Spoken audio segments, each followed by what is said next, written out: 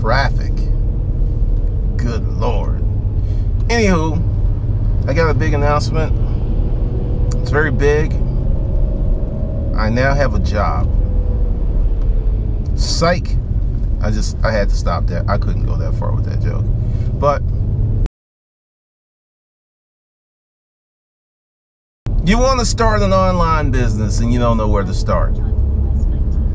You're just thinking, what business model should you start? What should you do? And I will say that I think that's the wrong approach. I think you need to look higher than what you should do and look into what you can do. And some of the things that you can do, you may not have the money or the positioning or the connections to do it now, but you got to get on the path. Because I was working with a client who over the last 3 years has gone from having a job to building $1 million business. Now, most of that money, most of that love and stuff came, last 16 months. That's when the big jumps of income came. But if they hadn't started when they did, they would never got to that 16-month period of just cash just literally being thrown at them. Now, one of the problems I think that messes up a lot of people is they treat their online businesses as if they're going to be a softer version of an offline business. And what I mean by that is they don't have to work as hard. You're going to have to work just as hard on your online business as you do on your offline business. And that right there is throwing people, because it's on the internet. Like, it's supposed to be a little bit slipperier, a little bit easier. Those days of just throwing up, hey, my name is Johnny Joe and I've got a website and making money on the internet, that ended a long time ago. You got to be crafty. You have to have a plan. You have to be progressive. You have to really, really think about some stuff, because you can make money in virtually any niche if you have the right level of drive, the right level of determination, the right level of chutzpah, or whatever that stuff is. And it's going to be real interesting in the next 10 years. And I'm going to tell you why. Many people who have good jobs, and when I say good jobs, I'm talking about 6-figure jobs, are going to find themselves in a position where they have to do something like start a business, or take over the company that they work at. Maybe some employee buyout deal. It's just going to happen. And many people want that job life. Get up in the morning, go to work, clock out, and go have fun. It's going to be real hard and real challenging for many people to have that kind of life when you have economic uncertainty, because we live in a time where there's many new emerging technologies. And if you can be on the path of business development, business ownership, you will see these technologies before other people. Because typically when something makes it down to the public, it could literally be 6 months to 3 years old. Like, I'll give you an example. Years ago, there was this article in Inc. magazine. I can't remember the gentleman's name, but he is the one that created the technology where when we touch our screens, we can manipulate them. He created that. And they were going on and how this was going to be revolutionary, how it was going to change things. It enabled the development of smartphones. $1 billion ideal. And let's look what happened. Then you had the iPhone, then you had the iPad, then you have computers that you could touch and touch. All kinds, it just completely revolutionized how we interact with our devices.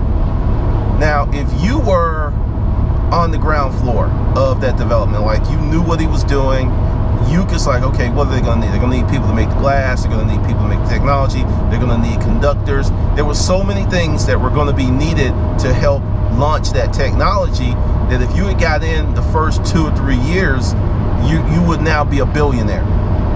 So, but if you weren't in business and you weren't paying attention to business trends, you would not know. And I looked at it and I was just like, it fascinated me more than it interested me. And I've learned, you know, based on 5 businesses that I had that failed, stop doing stuff for money and do things that you really want to do, or things that I may not be passionate about, but I'm very intrigued. I'm very intrigued with video. I'm very intrigued with storytelling. I have most of my life with storytelling because I'm a voracious reader. I love a good story. So I'm very, very much in that lane, and it's going to get me where I want to be. But for those of you who are still on the sidelines, I'm going to say something that's probably not really popular,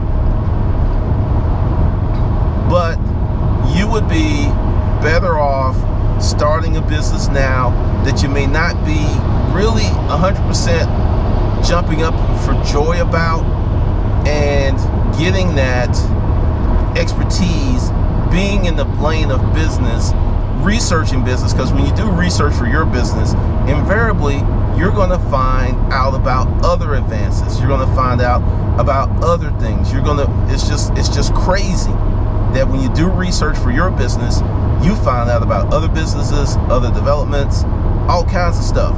So you gotta get in the game. You cannot continue to sit on the sidelines and hope and just wait, quote, to the right time. Sometimes you have to make the right time. Big thing that's coming up is going to be, and this is a big money game, getting into robotics, getting into AI. But if you're really techie, ask yourself, what can I do that will be in alignment with those technologies?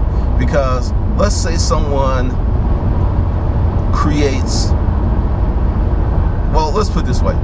I think in the next 10 years, you're going to be able to get your own, I forget the name, was it Jenny, that robot on the Jetsons? You're going to be able to have that in your house. An automatic servant, someone to do laundry, yes, laundry, clean the floors, manipulate stairs, all kinds of stuff that you don't want to do. It'll probably be like 15, 20, you know, maybe 30 grand, and they'll last 5, maybe 10 years. So a lot of people are going to be displaced in a myriad of ways. But if you go ahead and prepare now and start to become part of technology, because the human element's going to have to figure in here somewhere. I don't know how the human element's going to figure into this complete thing. I don't know. I really don't know. I'm a little scared, but I'm also a little excited at the same time. It's a very, very interesting dynamic that's coming. But start looking at what's coming in the future, because one of the things that kills people is getting on a trend when it's become pedestrian. You can still make money, you can still do well, but it's just not going to be the same if you get in when it's raw. And when it's raw is when other people don't realize the potential. That's when it's amazing, because you're building that industry. You can become a thought leader, you can become an innovator, you'll become the go-to guy when people have a question about X, Y, and Z. They're coming to you. Amazing stuff, totally amazing stuff. So that's pretty much all I got for you as I navigate this traffic, as I go to a networking event, because that whole, you know, I was gonna do a video, like, I might put it in the beginning as this person zooms up on me like a maniac. But it is really, the future is bright if you choose to make it bright.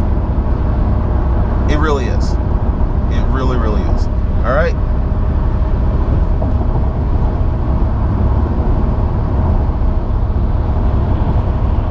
I'm just seeing how many folks will stay here while I say nothing. If you like this, be sure to subscribe for more.